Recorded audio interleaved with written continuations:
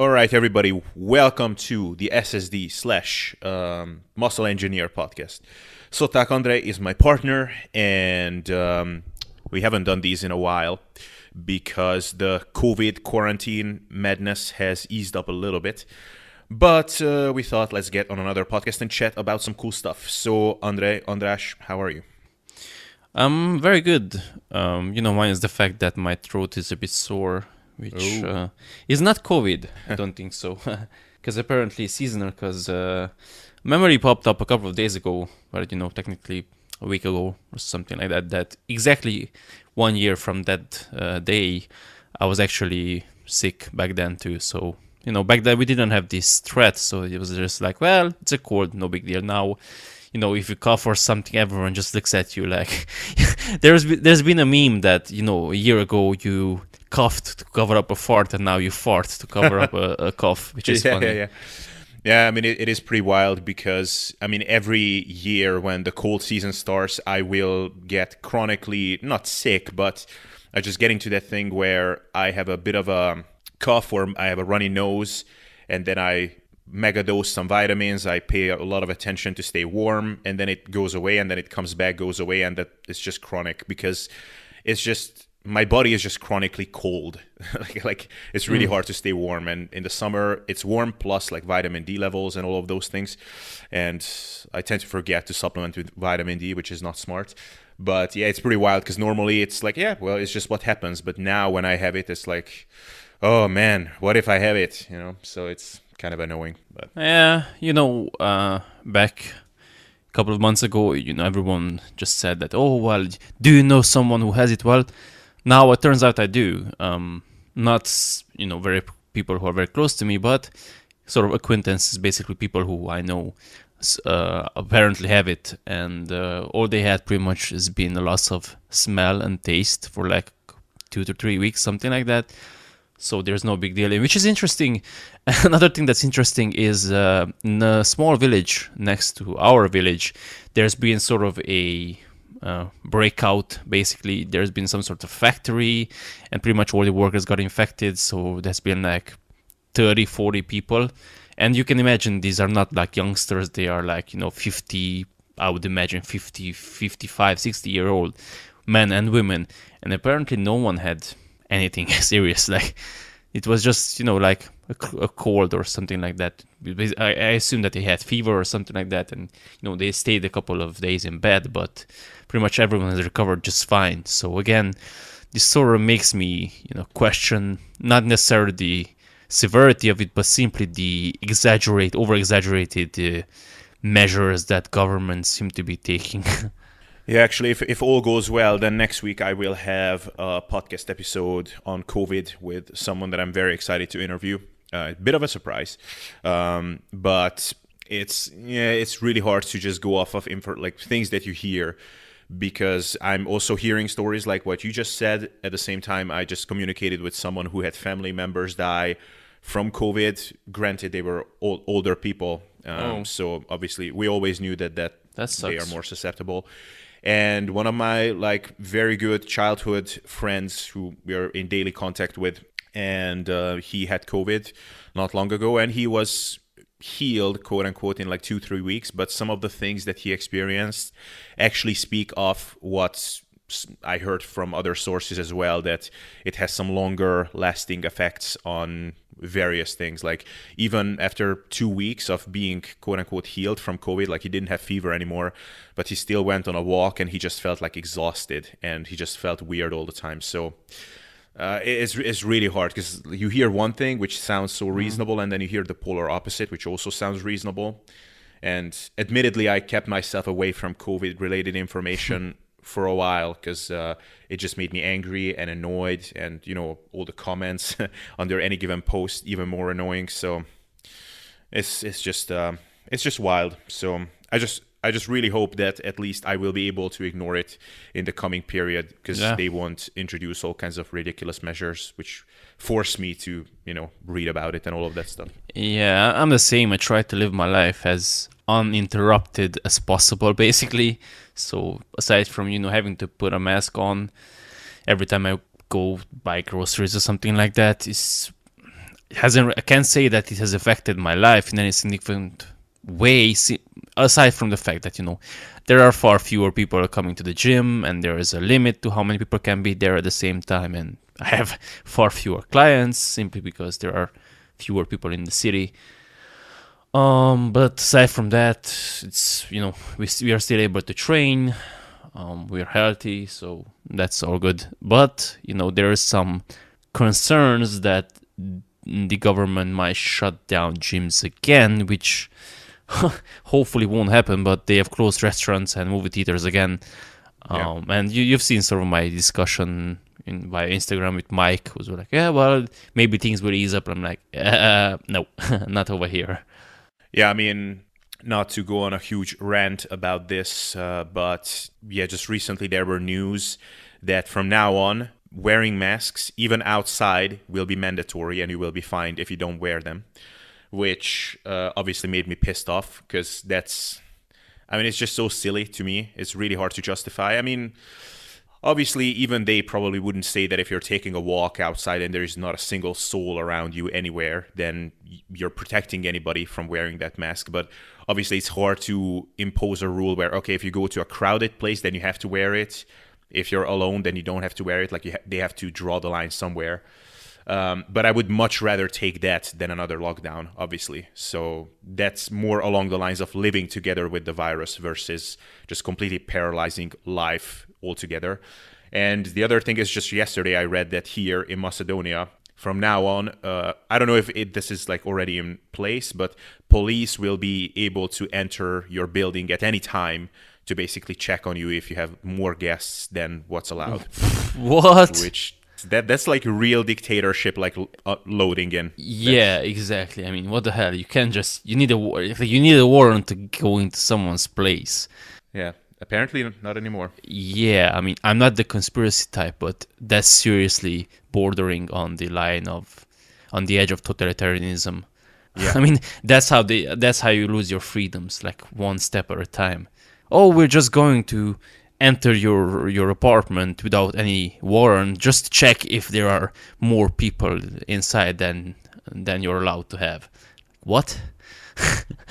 Yeah, and if you think about it, it's all been like very gradual. Like that's how you break people, or basically you accommodate them to, okay, like this is a serious situation, so we need to take drastic measures. Okay, that didn't work, then we need to take an even more drastic measures. So, it started off with, okay, we need to close things down.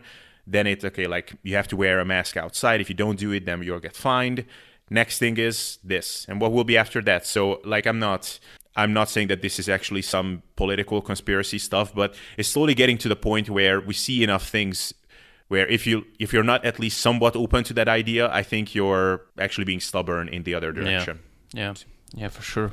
I don't know. Mike to me seems to be exactly in that category. As I've seen some comments from people, and he's been like, government and I don't know which country, they are not so politically incentivized, and they still did that.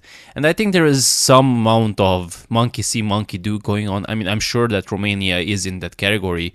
It's not like, Romanian leadership is so independently thinking and critical thinking and that sort of stuff. I think they just simply copy what Germany or Italy or Spain does or something like that. But yeah, those bigger countries, like bigger economies like Germany or France or Italy or Spain, I don't know what they are doing, or in the UK even, because I heard that there are some concerning issues over there too. Yeah, but again, it's I'm looking forward to that podcast that I will be doing with this guy who actually did analysis on all of this, because there's a couple of things that I just cannot reconcile. Like, on the one hand, you hear that lockdowns appear to have like no significant impact, but at the same time, I mean, what do you say to the thing that happened in Italy? Or I even heard that Switzerland had a collapsed medical system for a while. And here in Macedonia, I'm hearing things from people that work in the ER department that they're running out of places. So it's pretty messed up. So, like, what's the explanation then? Like, is it something that happens in like every year and it's just now that we're talking about it? Or what do I do with that information? So, yeah, some things to understand for sure. Yeah. Anyway, I just keep coming back to that quote that Jordan said. I think in his first Joe Rogan interview, when he said, how do societies go corrupt one small step at a time? And that's pretty much how your freedoms are being taken away. How do they take away? How does a corrupt government, if they so wish, take your freedoms away? Like one small step at a time. Just push a bit, then you get accustomed to that new normal, and then they push again. You get accustomed to that, and so on and so forth. Early enough, like you wake up and you'll be like, well, I have nothing left. It's basically China. Yeah, no. Yeah, I mean, I really hope that Mike is right. Oh, this is all temporary and it's going to be so much better so soon. And that's the other thing I commented on his wall, on one of the posts that he made, that we are all waiting for the vaccine, like the second coming of Jesus. Yeah, I've seen that. Yeah, and I'm just going to repeat it for the listeners. Like, okay, we hear all these things about us not getting immunity from being infected once. So, okay, you got infected and you got healed. That doesn't mean anything. You can get it again. Then why do we expect that the vaccine would do anything different? Like, I mean, and there's might be something which I'm not understanding here about like pharmacology and how these vaccines work, but I mean, no. That's how vaccines work. Like they give you a small enough dose for your natural defense system to detect it, and then you start producing those antibodies. And the concern is that if you get infected, like with the real deal, it's gonna overwhelm your system. But it's not like it works any different. I mean, if you've been exposed to the actual real thing, whatever, and you've been, you're survived it, but you don't get immunity from that, then the vaccine is not going to do anything. Yeah, and like, so would you be shocked if a year from now, or let's say we get the vaccine in April, then in like June or July, it's like, oh, well, people, we are in really big trouble because apparently it still doesn't grant us immunity, so even further research is needed, and in the meantime, we need to put these and these measures in place and lock down again. Like, would you be shocked if that happened? I wouldn't. Yeah, I don't know what's going to happen. I am still hopeful that people, like, at that point, it's really gonna look like something pre-planned. Like, if that sort of starts happening, oh, we're just gonna lock down things whenever we wish. Like, no. I don't think people are going to just, accept that willingly. At least I hope so. Yeah. Well, anyway, we could rant about this for a while, and maybe not super wisely because none of us are like formal experts on this. But anyway, so we could start out with a couple of things. So you mentioned a few things that are on your mind. Which one is something that's bugging you the most? Yeah, so I sort of wanted to address a bit the recent roundtable discussion or whatever it was with Mike and Eric, which was great, by the way, on the whole volume issue and, whether you should increase sets or progress load or that sort of a stuff, and sort of tie that into the, I guess, series of posts Chris Barakat has been making recently, which I'm sure that, Chris is a very nice guy in person, that sort of stuff. This is anything personal. It's just, we've both sort of been rolling our eyes at his posts when he started with this narrative that basically the reason that you're not as big as you want to be, as you would like to be, is because your mindset is holding you back. And like basically you don't dare to dream big enough, and sort of you're happy or fulfilled with that 1 pound per year of muscle, and the only reason that you don't gain more is because you don't expect more. And if you only just expected 15 pounds in 8 weeks, you could gain 15 pounds of muscle, but instead you just... Okay, he didn't say that. Well, it's not, he didn't say that, but that was basically the tone. I mean, and then his whole client transformations with guy who gains like 7 pounds of lean body mass and his fat mass went down in 8 weeks or something like that. These ridiculous. I just roll my eyes so hard because I actually did some cardio last night. I was thinking about this sort of in anticipation of this, and I was like, I was thinking that people sort of make it out to be as if, these people who are at the best of the best, like as if they start like everyone else, and they just barely make any progress, and they just slowly put on a 1.25 kilo plate here and there, and then they never give up, and they believe, and they sacrifice to win, and then one day they become like elite or become world champions. And it's no like that's not how it works. The best, like right away, the best simply distance themselves from the pack. Like a guy who has a propensity to put on muscle mass is gonna look like a different person in 6 months. Like just look up the Quinton area or whatever, Quinton Beastwood or something like that on Instagram. What's his name? Greg Doucette did a Natty or Not video on him. 6 months in, guy looked better than I do in after 10 years of lifting. Like the strongest people, like Greg Knuckles, or do you really believe that Hafthor, for example, went into the gym and he started deadlifting the empty bar like us did, or started bench pressing the empty bar?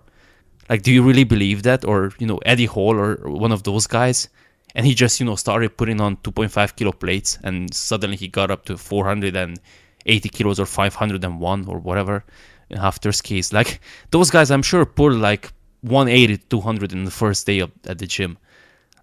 That's not how it works. The best aren't the best because they had this amazing self-belief and they never gave up. No, they just pushed hard, just like any of us do, and they just simply were way better, and their heart became I don't know, 10 kilo each week, and ours is like 1 kilo or something like that. And the same with muscle mass. It's not like you make these, because that's what annoys me, right? Because I've been training for almost 10 years now, or 9 years or something like that, and Chris almost makes it out to be as if if you only started believing, after 10 years you could start making like these phenomenal gains and you could put on like 10 pounds in a year.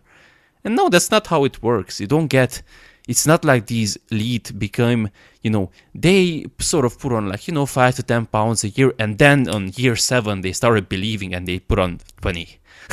Like no, they put on probably like 25-30 pounds in the first year, and within 2 to 3 years they were already like almost there where they are right now. I mean, just listen to Eric Helms, for example. He said the same thing, that he put on, I don't know, 25-30 pounds in the first year, and Eric is not even, by far, he's not the freakest of the freaks. And that's sort of what annoys me. And I'll let you talk as well, but it's something that makes me want to drive a screwdriver in my eyes just when I see those posts. It's like, oh, if only you believe. Oh, shut the fuck up. If only I believed. Yeah, I mean, there is so much to that. And the first thing is on the Chris Barakat thing. So I will actually try to get him on. And this is something that...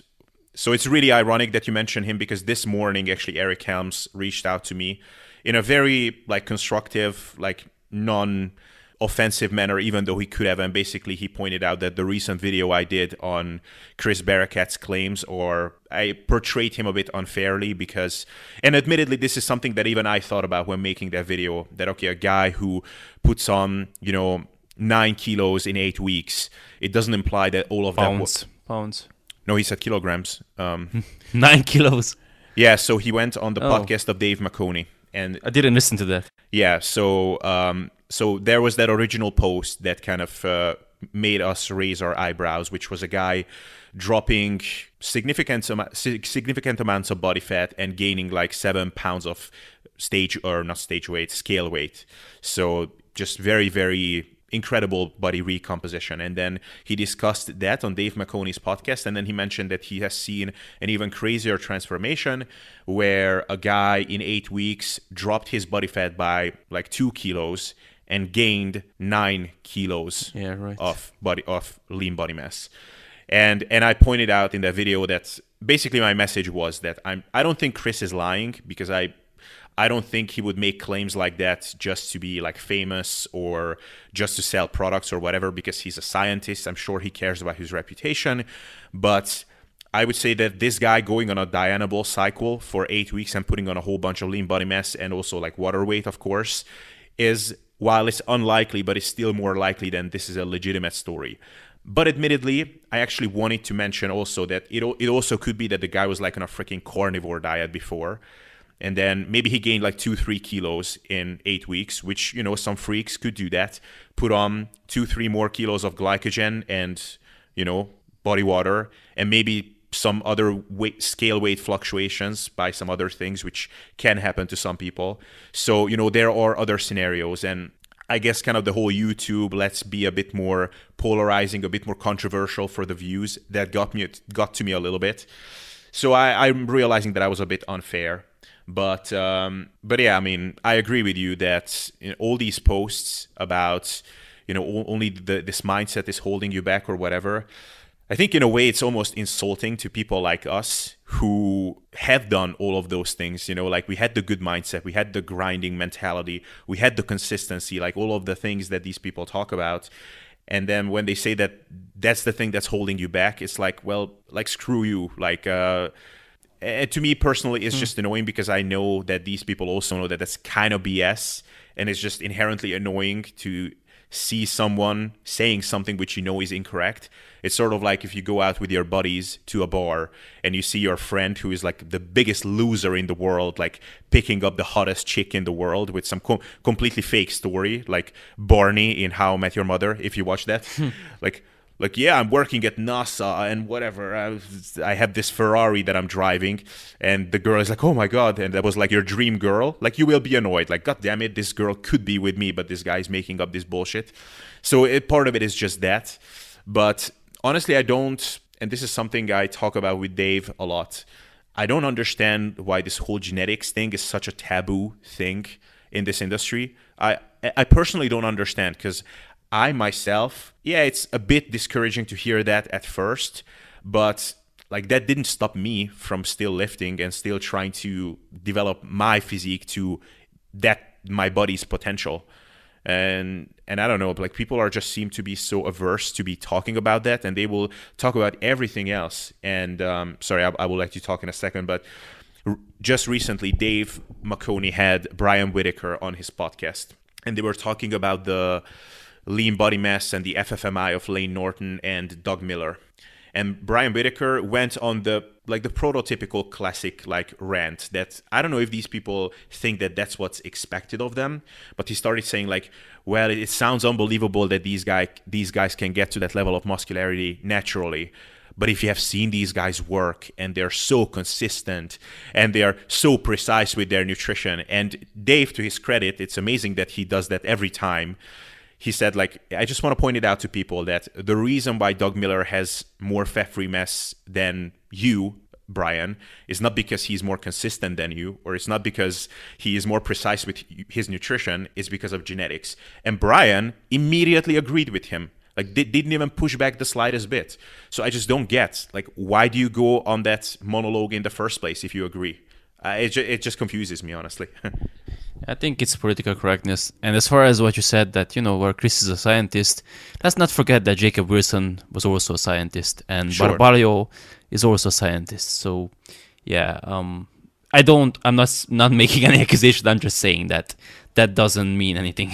Yeah. I mean, it's definitely not proof, but it's again, it's like probabilistic thinking from my end. So that's the likelihood of these things happening. Like Jacob Wilson is like, you know, 1 in 1,000, like at least in this small niche of like evidence-based practitioners that we follow who will get into shady shit like that. Yeah. So yeah, but then he's what? He really believes those results, or he's just simply naive, or what's going on? Because, you know, otherwise there is no real explanation. I mean, going back to that hard work thing, you've seen my colleague. Those who don't know, anyone who wants to reach out, I can send them photos of him. He won last year. He won the IMBA European Championship, and he got his PMBA Pro card. I mean, he's not gonna, like, realistically, he's not gonna win probably WMBF Worlds, but I'm fairly confident he would place top 10 for sure, maybe top 5. yeah. I mean, you've seen him; he's just fantastic. Then why is it? I mean, like, I'm not exaggerating. The guy eats like a robot. I mean, he has no quote-unquote cheat meals. He doesn't eat junk food. He doesn't eat sugar. He eats, frequent protein feedings, that sort of stuff.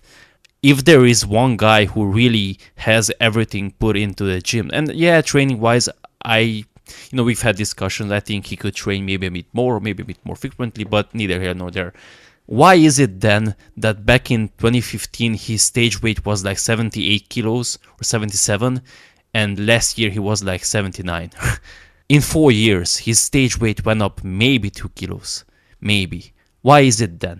If you know the guy, if you would have known, like if you really like talk to him, he's like the most self-confident, or I don't know if it's delusional, but he's basically, he holds himself at a high regard that's pretty much as high as a regard as possible. Like basically, like he views himself far better than other people simply due to his work ethic and that sort of a stuff, which you could say that's a flaw, but in this case I think it's a positive. So if there is a person who could go beyond those quote-unquote genetic limitations simply by virtue of hard work and mindset and belief, it would be him. And he hasn't put on like these, like he's put on maybe a couple of kilos, and I think, and he agreed with me, I think that's simply been due to not over dieting and just being more patient and staying leaner year round, so having to diet less. Yeah. So that's basically what happened. Like he maintained more muscle on the way down. It's not necessarily that he put on more during the off season. So I'm asking Chris, how? Why? Like, if really if it's an issue of just, it's just self-limiting beliefs, great. And why hasn't he gone up to 85 kilos on stage, for example? Yeah, it's, I think there are a couple of issues there. So the first thing is that obviously that message that Chris is talking about, and a lot of these people, like work ethic, your self-image, like those things can definitely make the difference between someone like being out of shape, like just not getting anywhere in the gym and like being overweight and things like that, versus being in shape. Like absolutely. Yeah. But to go from like a physique that's, what you have or I have, to a physique that's, I would say even Steve Hall has, for example, who has, I will speak for myself, he's more gifted genetically than I am. Like that will not be a matter of work ethic. That's like, and then that's not even an extreme example. If I picked out someone like a Joshua Kenyon, the 3DMJ athlete, that's like, that's ridiculous, out of the question. Maybe I should come up with a better example, because obviously everybody accuses him of using juice, which I don't think is the case. But so it's tricky, because probably those posts are not meant for people like you and me.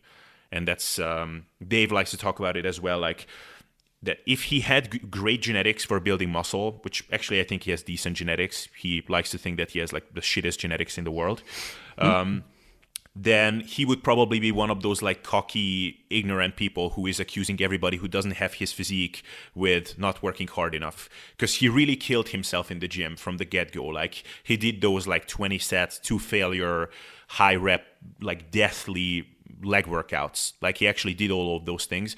He just happened to not respond as favorably to weight training as some of these freaks, so he had to humble himself that, okay, it's not just hard work. But a lot of these people, they work really hard, and they also respond well to weight training, so it's easy to make the conclusion that, well, like hard work gets you a long way. And then there comes a guy like me or you who really, like, we have been in this for like 10 years, give or take. We did like a lot of things right, and we're very consistent, and we are like nowhere near like some of these guys are, and it's we just roll our eyes at it. So I think the best example of this is that conversation I showed you. So just to explain it to the listeners, basically I posted one of Chris Bumstead's physique updates to my stories, and obviously Chris Bumstead is classic physique Mr. Olympia, and the girl who was used to go to our gym responded that, if only you dieted, if you only you were more disciplined with your diet, you would look like that too. and I started laughing, because what she meant was, if you brought your body fat levels down, you could look, relatively speaking, the same, in that you would have nice round delts and you would have abs. And I was like, yeah, sure, I would look the same, except I would have maybe 35 kilos less muscle mass. Like that's, I got the that's basically the perfect example of this. Like, the message in and of itself is a positive one, like she meant well, and I appreciate that, but he's fucking Mr. Olympia for a reason. Like, even drugs aside, which there's that joke I posted a couple of times. There's a meme of, money aside, what do you need in your life? That money you put aside. So that's basically it. Like drugs aside, which you can't just put aside because they make up the huge portion of the game. Like even if I took the drugs that he does or more, I could probably gain, maybe 10 kilos more, but I would still have a deficit of like 20 to 25 kilos of muscle mass compared to him, at least 15. And I think that 15 is simply the genetic difference because we are similar in height. I think he's around 6 feet as well. So, and even if we were the same stat, like if we were the same height and the same body weight, he would look different simply because of muscle bellies and that sort of stuff. So that's the other thing that you can't, no amount of hard work can change your clavicle size and your hip, circumference and the way your muscles look and that sort of stuff. So, I mean, like you said, I think it's just either political correctness or people wanting to pat themselves on the back. Like, people are, I don't know, they're weird. Like, for example, there's a guy at our gym who used to lie about his drug use and was just comical. And there is that guy I showed you today who is competing and is very open about his use, who kept constantly making fun of them. Oh, here are the natural guys. There were two of them, and he knew full well that they were taking. And this guy, he went basically. He said that he hasn't trained once since March, basically since the gym's locked down. And I've seen at least 5 or 6 times stories of him lifting in various gyms. And that's only just me casually grabbing or seeing a couple of his stories. Like, I wasn't following him. Like, why would you lie? Like, it's simply because he wanted to appear cooler than he is. And he wanted to show that, oh, look at me. I still look this great even without training. Like, that's just blatantly lying. And I can show you like another 10 examples of that. So people are weird. And I think it's the same with the genetic thing, that people sort of imagine that if you admit that you have great genetics, then you sort of start to downplay the effort you put into it, or they take it sort of personally that, you're sort of accusing them of being lazy and just, using their genetics, which of course can also happen, because I have a friend who's just like that. He has this huge structure. Literally, I'm not exaggerating. He could easily be 100 kilos and lean, like easily. He's maybe 110 right now, but he has some body fat to lose. But he has this insane structure. He's like 190 centimeters tall, something like that, but huge delts, like very, very big bone structure. He could easily be 100 kilos and lean, not just, 100 kilos of fluff. Yeah, I'm honestly really curious what my brother could achieve if he got into lifting seriously. So he was a swimmer when he was a kid, from like age 5 until age like 12 or something. He was actually a big talent. So his coaches were talking about like he could go to the Olympics one day or whatever.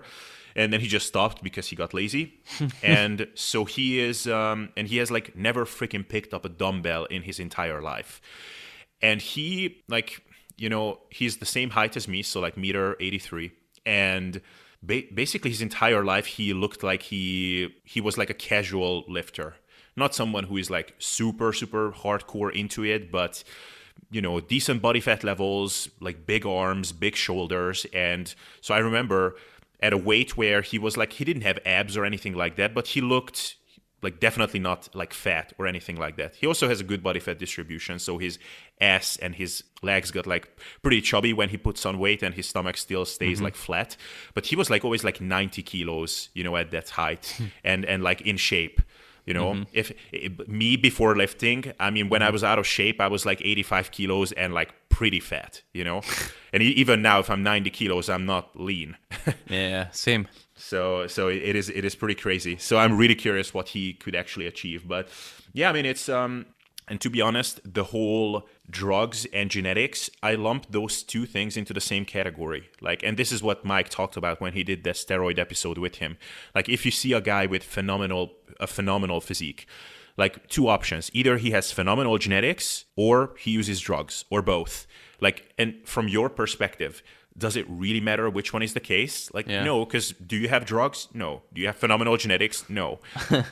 Yeah, I don't know. What do you say about AJ Morris? And I didn't want to get into him, sort of, but dude, that guy is really inspiring. Maybe that's someone we should get on the podcast to talk, because that guy is just so inspiring. I mean, his work ethic and you know, the amount of progress he's made in the last 3 years is just been phenomenal. And we sort of discussed this in private. I do believe that yeah, he obviously had the genetic room to grow, but I think AJ is an example of someone who really achieves sort of it's like in Dragon Ball, like he achieved a higher level of Super Saiyan he didn't even think he could go into. And I do believe that sort of environment and that sort of stuff makes a difference. Like I'm fairly confident that I could make better gains by being in a gym like his,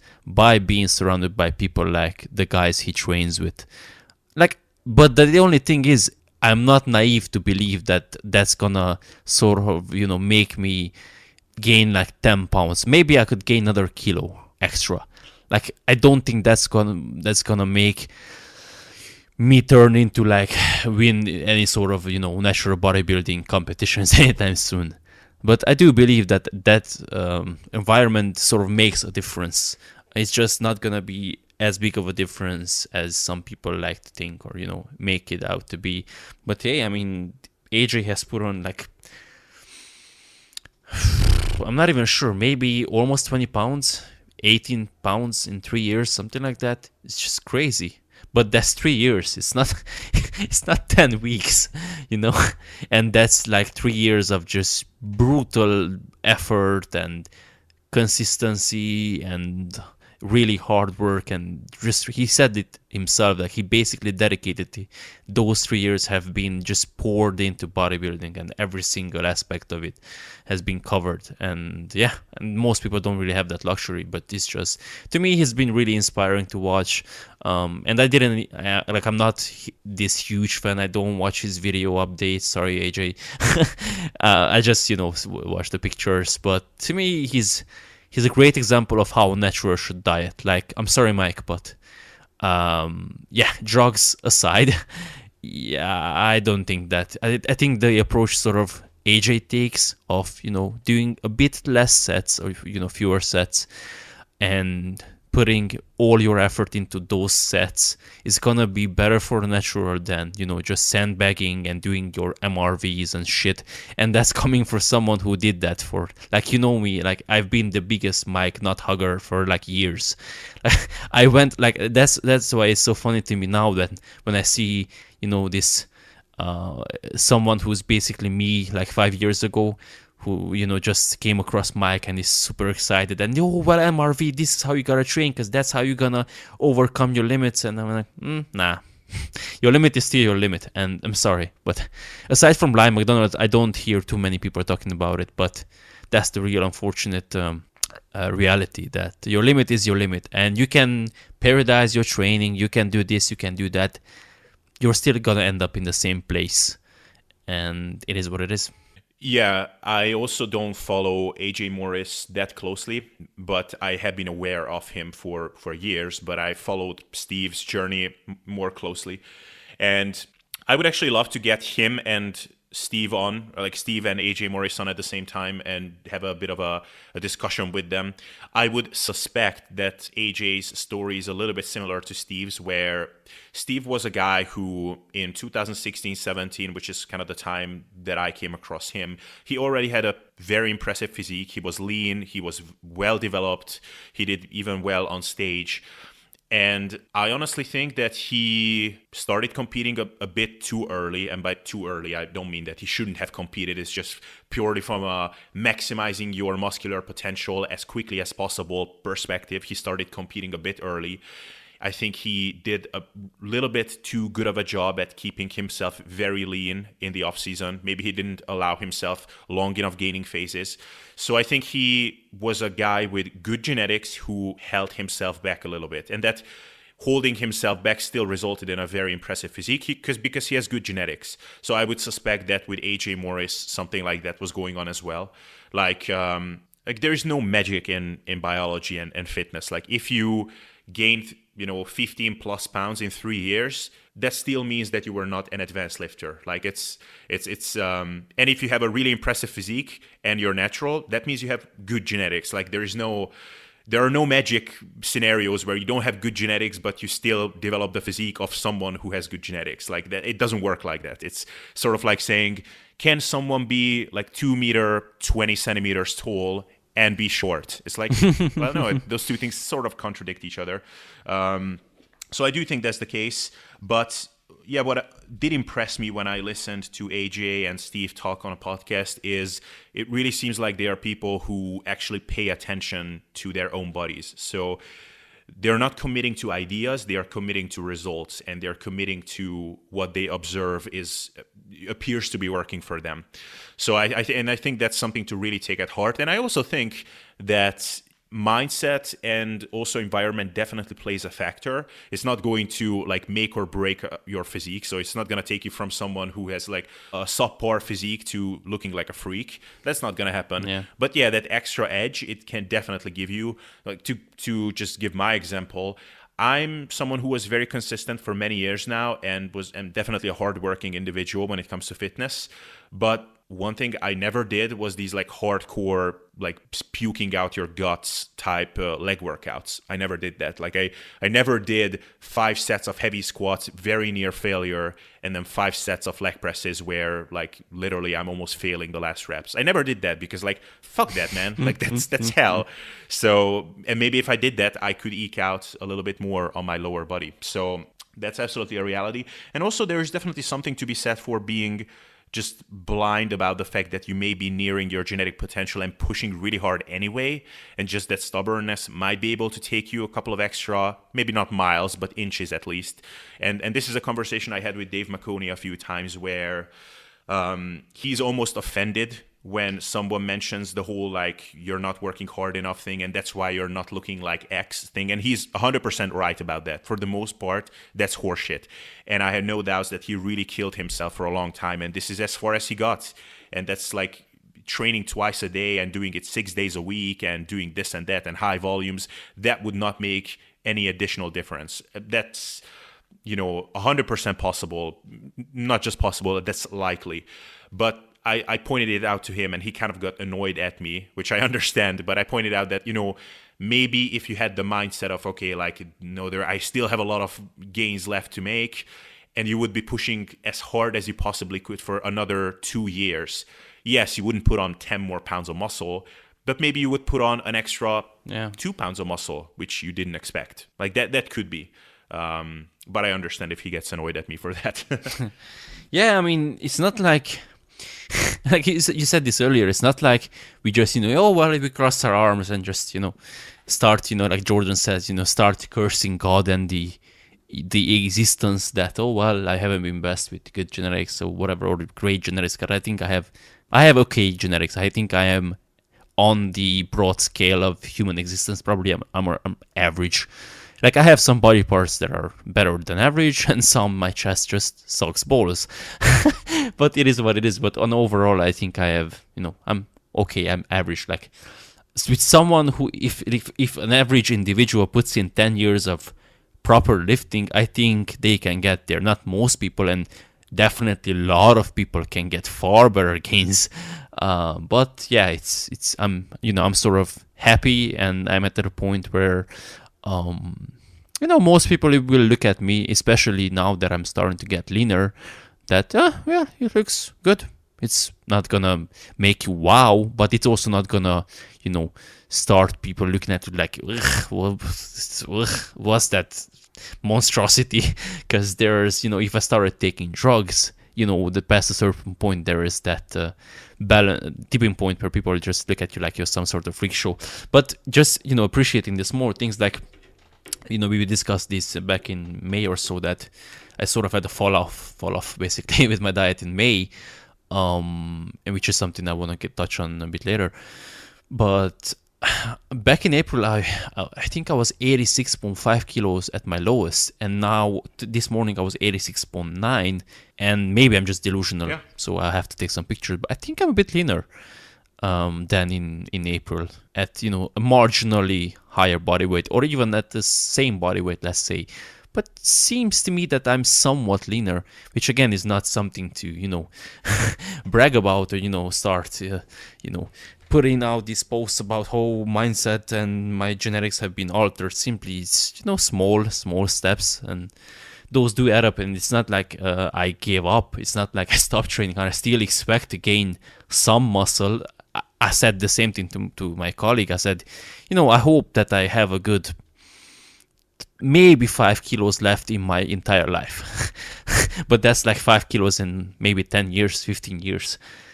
I'm not expecting those 5. I mean, and with another 5 kilos, I would look just, I mean, 5 kilos of pure muscle. That's, whoa, that's a different physique, like, especially put in the right places.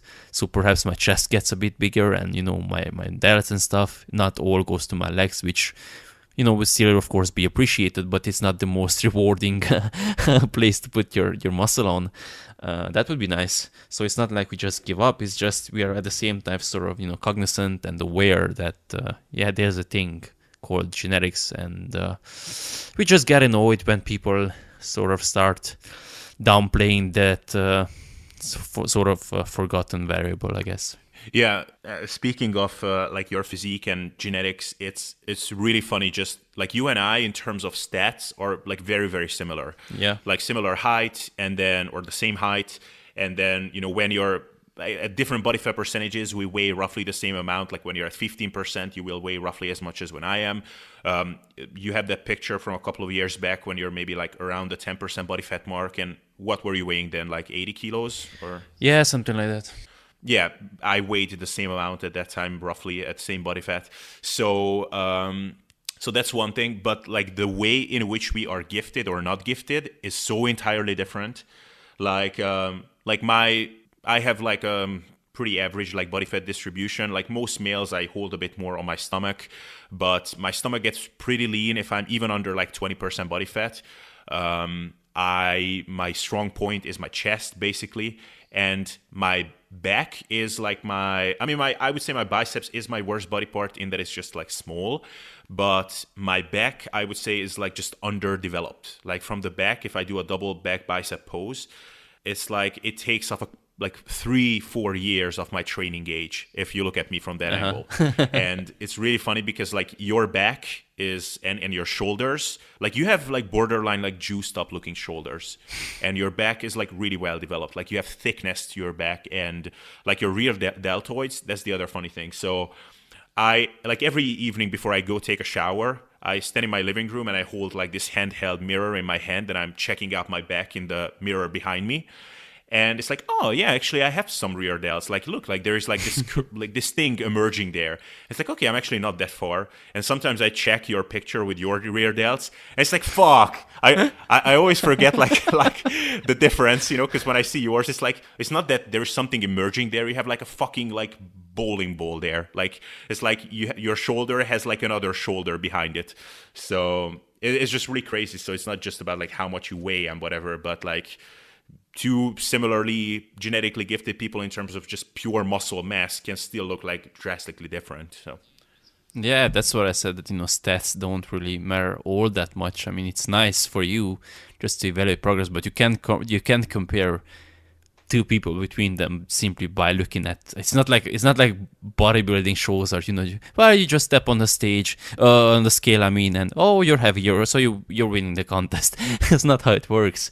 And yeah, my rear delts are, I think you've been the first guy who actually pointed that out. Like, I knew my side delts were good, but that's just because, you know, I see them and, you know, I sort of pay more attention to them. And my rear delts are, it's not like I train them a lot, but you were sort of I think the first one who pointed out that, yeah, they are pretty well developed, and actually they're quite a strong body part. But the only thing is, you know, imagine if your best body part was hamstrings. yeah, like, yeah, it's nice, but who the fuck cares? Like 1 in 100 people. Like, you know, if there is like, you know, like there are these memes of, you know, people skipping leg day. Like, okay, but most people, even if they do skip, they do a couple of sets of leg extensions and leg presses. But hamstrings? Half the people don't even know what that is. yeah.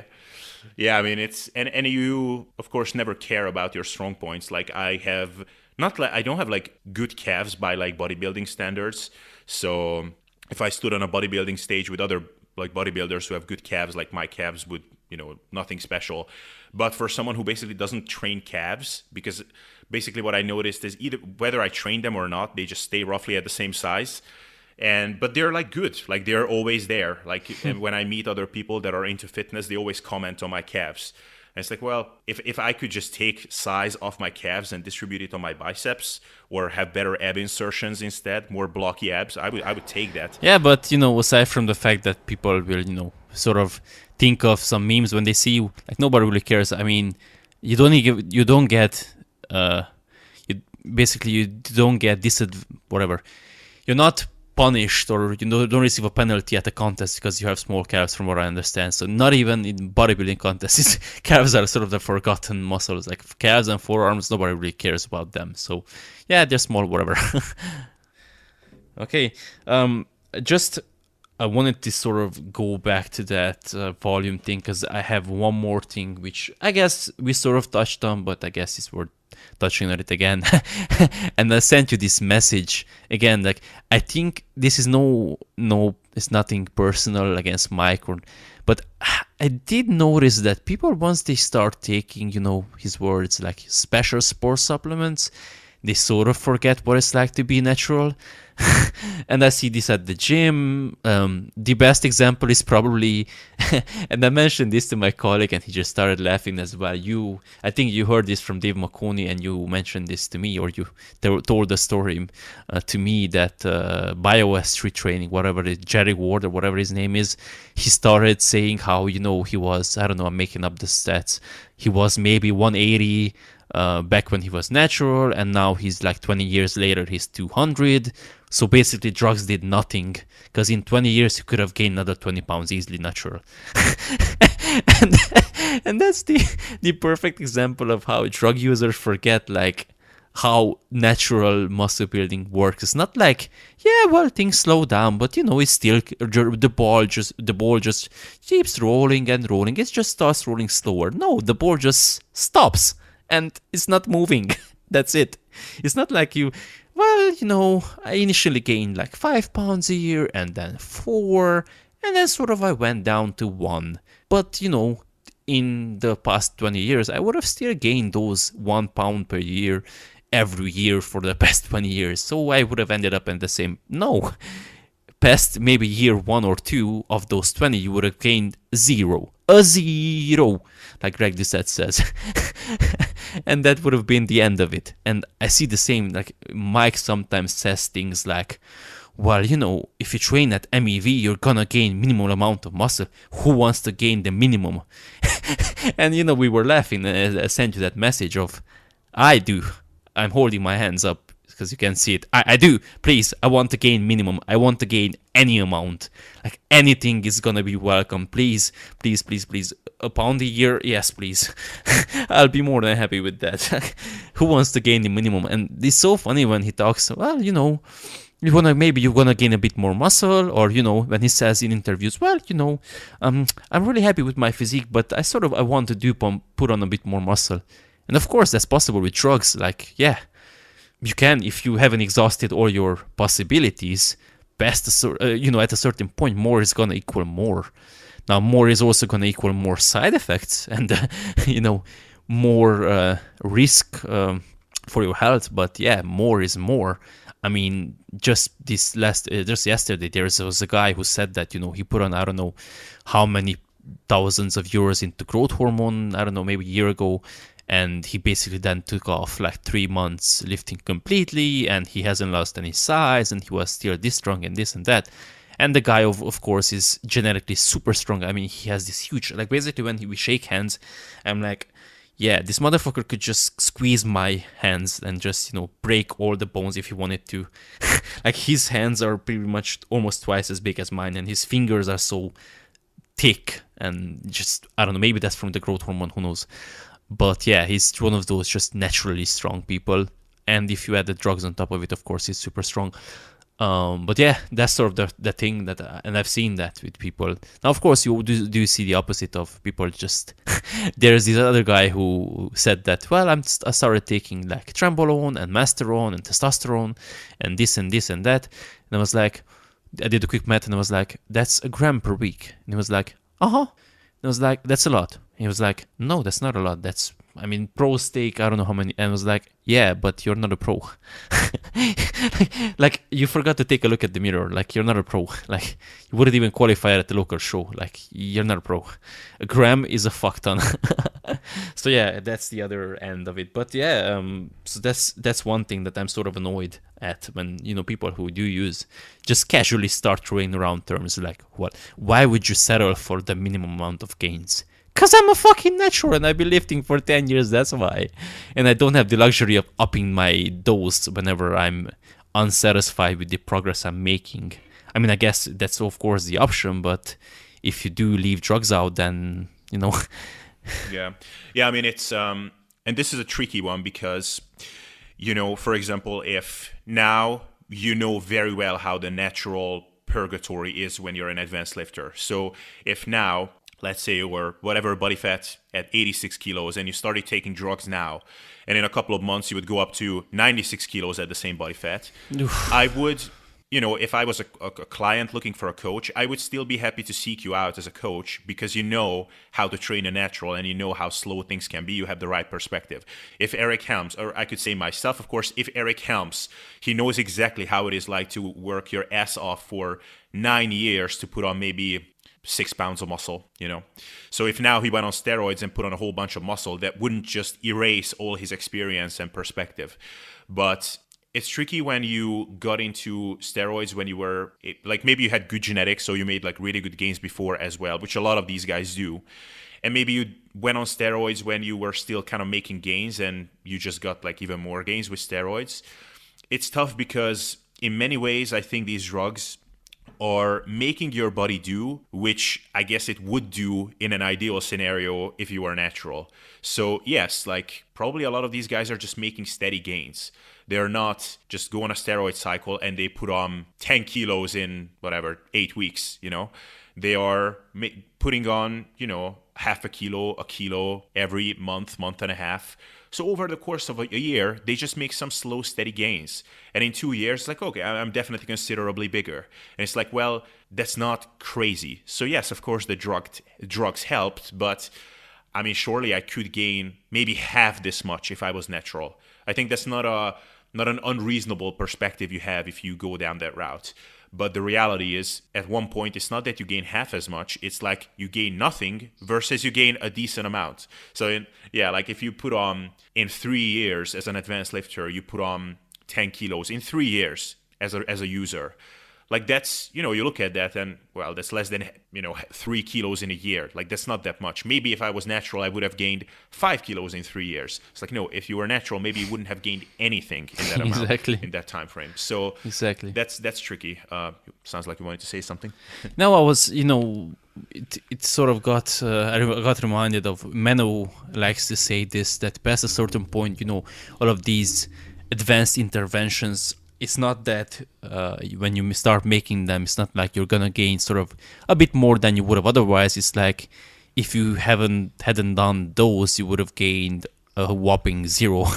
And maybe he's right. I don't know. Like maybe that's the other thing. Because for example, now what I do is I focus on losing body fat. So I wake up and I go a couple of hours without eating protein, for example. Who knows, maybe if I woke up and drank a protein shake immediately and started having protein every 3 hours, I'm skeptical that it would do anything because I still have like 3 to 4 protein feedings and the overall amount, I still average maybe 3 grams per kilo of protein a day. So I'm skeptical that it would do anything, but I'm sure that someone like Menno would say that maybe any amount of gains I still have left on the table, I'm leaving them there simply by, going a couple of hours without protein. So maybe that's the last resort we could, fall to. Yeah, and you just going back to the drug users lose perspective. So I'm I'm gonna leave Mike out of this because I feel like I did a video on his progression method and whatever, so I don't want to poop where I want to eat from, and everybody knows how much I respect Mike, so I'm not gonna knock him.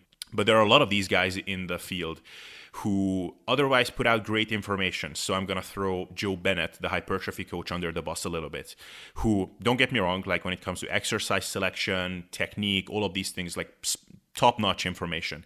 But recently he put out a video which was about clean versus dirty bulking. And there he said things like, for some people, that 1,000-calorie surplus might be exactly what they need. And I hear it from other people as well who otherwise have great information. Some of them have PhDs and stuff, like you gotta push the food because like otherwise you're leaving gains on the table. And I'm not calling them out. It's just when I hear that, I want to pause and ask, okay, like, are we talking about naturals now? Like, and it's fine if not, like, because I know you're working with a lot of enhanced guys, so it's fine if you're talking to them, but like naturals, for the most part, they don't freaking need to push the food, quote unquote.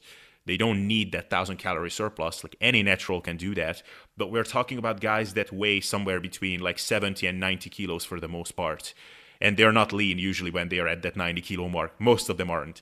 So we're not talking about, incredible caloric requirements here. So, and that again, they just forget that, most naturals, if they try to make gains by pushing the food, quote unquote, they will just get fat. There are some that won't, but that's like 1 in 1,000, basically. So if you're listening to that, dear listener, maybe you're that one person, but you're the exception, not the rule. So yeah, I think it's just easy to lose that perspective, but I don't know what can be done about that, to be honest. Yeah, I don't know either. What I do know is I have to run because I'm supposed to be at work in like 50 minutes. So we'll have to wrap this up, and we can touch on that whole diet and other issues I wanted to touch on at some other time.